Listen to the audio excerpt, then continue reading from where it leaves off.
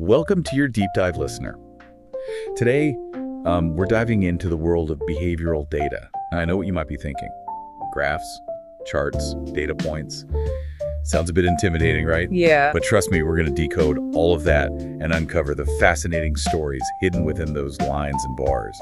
We're taking a deep dive into a chapter from an applied behavior analysis textbook, all about how pros in the field use graphs to understand and make decisions about changing behavior. Exactly. These graphs, well, they aren't just there to look pretty. They're powerful tools for making informed decisions about behavior change programs, which have a real impact on people's lives. So it's about taking those raw numbers and turning them into something meaningful, something actionable. Precisely. Think of it this way. You wouldn't try to assemble a complex piece of furniture just by looking at a jumble of parts, right? Right. You'd want instructions, a blueprint. Graphs serve a similar purpose in behavior analysis. They provide that visual blueprint, helping us see patterns and trends that might not be obvious just from a list of numbers. So instead of getting lost in a sea of numbers graphs, help us see the forest for the trees. Exactly. And just like a good blueprint helps you put those furniture pieces together in the right order, graphs guide us in understanding how behaviors change over time, especially in response to different interventions. Now, when we say interventions, we're talking about any strategy or technique used to change a behavior. Right, exactly. It could be anything from a new teaching method to a different way of providing positive reinforcement. Got it. So let's talk about the stars of the show, line graphs. It seems like they're the go-to visual in the behavior analysis world. What makes them so special? Line graphs are fantastic for showing us how behavior changes over time. Imagine you're tracking how many words a student can read per minute. A line graph would show you very clearly if their reading fluency is improving over the course of, say, a semester. It's like a visual timeline of the behavior, showing us the ups and downs, the peaks and valleys. That's a great way to put it. And here's where it gets even more interesting. By comparing different lines on the same graph, we can see the impact of different interventions or conditions. So let's say we introduce a new reading program. We could have one line showing the student's reading fluency before the program, and another line showing their fluency after.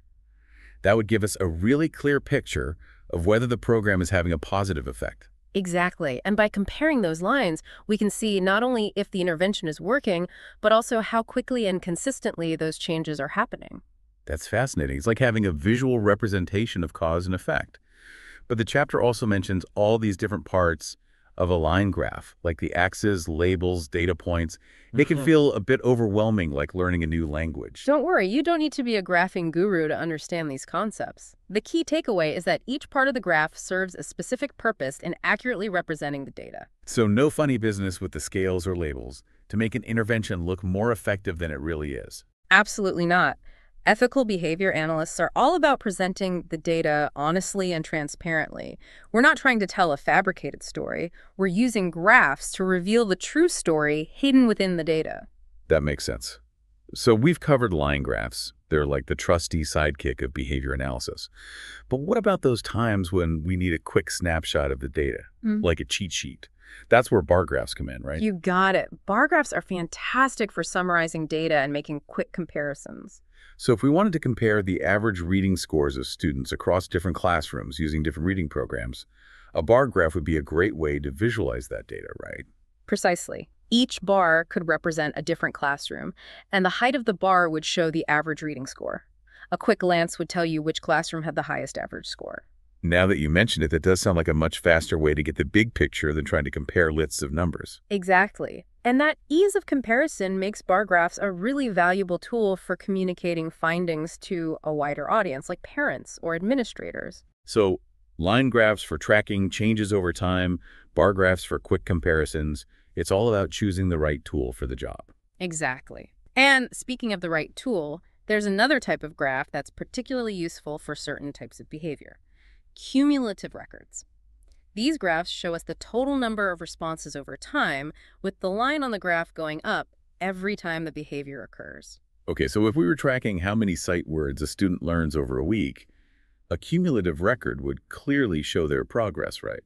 With the line steadily climbing upward as they learn more words. You've got it. And that upward slope can be really motivating, especially when we're trying to increase a behavior. But I imagine there are times when a cumulative record wouldn't be the best choice, right? Like maybe if the behavior we're tracking can only happen once during an observation period. That's a great point. For example, if we're looking at whether a student correctly completes a math problem on the first try, a cumulative record wouldn't be as useful. We wouldn't expect to see that upward trend because they only get one shot at it. In those cases, a line graph would be a better choice. This is fascinating. It's like choosing the right paintbrush for a masterpiece. The type of graph we choose can really impact how we understand and interpret the data. Absolutely. And speaking of masterpieces, there are even more specialized graphs we can use to reveal even deeper insights. For example, have you ever heard of ratio charts? They sound familiar, but I can't say I'm an expert. Refresh my memory. Ratio charts, the REIT. They sound kind of like something you'd find in a science lab. What's the story with those? They might sound complex, but they're really helpful for understanding proportional changes in behavior. Think of it this way. Doubling a behavior from 2 to 4 looks the same as going from 50 to 100 on a ratio chart. It's about the relative change, not just the difference between the numbers. So it's like seeing if a behavior is changing at a similar rate, even if the starting point is totally different. Exactly. It helps us see those proportional relationships, which can be really insightful. Now, if you're ready for something completely different, let's talk about scatterplots. Okay, I'm intrigued. Scatterplots always remind me of those connect-the-dots puzzles. But instead of a cute picture, we're revealing hidden patterns in behavior. I like that analogy. And just like those puzzles, scatterplots help us see connections we might have missed otherwise. They're great for exploring relationships between two different variables. For example, let's say we want to see if there's a connection between the amount of time a student spends reading each night and their performance on spelling tests. So each dot on the scatterplot would represent a different student showing their reading time and their spelling test score. Precisely. And if we see that the dots generally slope upwards, meaning more reading time tends to go hand in hand with higher spelling scores, that suggests a correlation. Wow, it's like scatterplots give us a visual clue about whether two things might be related. So we've got line graphs for tracking changes over time, bar graphs for quick comparisons, cumulative records for emphasizing progress, and scatterplots for exploring relationships. Talk about having a whole toolkit of visual insights. And remember, choosing the right graph is just the first step. We also need to know how to interpret those graphs accurately right. Oh, absolutely. Looking at a graph and actually understanding what it's telling us are two different things. Are there any common pitfalls people should be aware of when it comes to interpreting graphs? Like, are there ways we can accidentally misread the data? That's a great question. One common mistake is focusing solely on the endpoint of a graph and ignoring the overall trend. Just because a behavior is at a certain level at the end of the graph doesn't mean that's the whole story. We need to look at the journey, the ups and downs along the way. So it's like reading a book and just skipping to the last page cry. You might miss some crucial plot twists. Exactly. Another common misinterpretation is assuming that correlation equals causation. Just because two things seem to be related based on a scatter plot, that doesn't necessarily mean one is causing the other. There could be other factors at play. That's a really important point. It reminds me of that saying, correlation does not equal causation. Precisely. And that's why it's so important to be critical consumers of data, to question our assumptions, and to look for alternative explanations. This whole conversation has really highlighted the importance of good data. It's like the foundation of a house case. If the data isn't solid, the conclusions we draw from it might be shaky. That's a great analogy. Even the most sophisticated graph is only as good as the data behind it. We need to make sure our measurements are accurate, our observations are careful, and our practices are ethical. It's like we're detectives gathering evidence. We want to make sure the evidence is reliable and trustworthy. But sometimes, even with the best data, things can get lost in translation, especially if the person looking at the graph isn't familiar with the jargon or the nuances of behavior analysis. How can we make these graphs more accessible to a wider audience, like parents or educators who might not be data experts? That's a crucial consideration. We need to make sure our graphs are not only accurate, but also easy to understand. We can do that by using clear and concise labels, avoiding technical jargon, and providing context. Remember, a graph should tell a story, and we want to make sure everyone can follow along. So it's like writing a good book. We want our graphs to be engaging, informative, and accessible to our target audience. Exactly. We want people to feel empowered by the data, not overwhelmed by it. Speaking of empowering, this chapter mentions a specific type of ratio chart that seems to be a rock star in the applied behavior analysis world. The standard Celeration chart, it sounds pretty intense, what's so special about it. The standard Celeration chart, It sounds like something you'd use to track the speed of light or something. It's definitely designed for speed, but in this case, it's the speed of learning. The standard celeration chart, developed by Ogden Lindsley, is all about measuring how quickly a behavior changes over time. We call that celeration. So it's not just about whether a behavior is increasing or decreasing. But how quickly that change is happening. Like if we're trying to increase the number of words a student can read per minute, this chart would show us if they're making slow and steady progress or if they're really picking up speed. Precisely. And here's the really cool part. It uses a special type of scale called a logarithmic scale on the vertical axis. Okay, logarithmic scale. That sounds a bit intimidating. Can you break that down for me? Imagine a chart where the distance between 1 and 10 is the same as the distance between 10 and 100 and the same between 100 and 1,000. That's essentially what a logarithmic scale does. It allows us to see small changes at lower frequencies as easily as large changes at higher frequencies. It's all about emphasizing the rate of change, not just the absolute difference. So it's like a zoom lens for behavior change. Mm-hmm. Helping us see those subtle shifts that might otherwise get lost in the data. Exactly. And this type of chart is often used in a teaching method called precision teaching. Yeah, precision teaching. That sounds intriguing.